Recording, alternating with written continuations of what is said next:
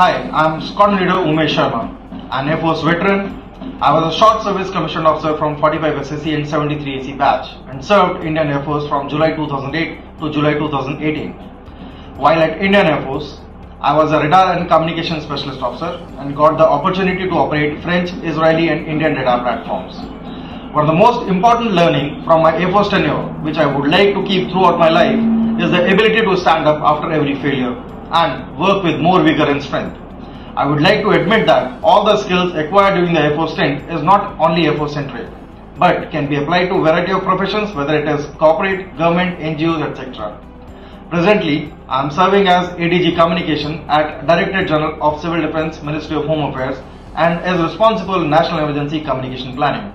I can honestly admit that Air Force tenure has really honed and polished my skill sets, because of which I am excelling in my professional career.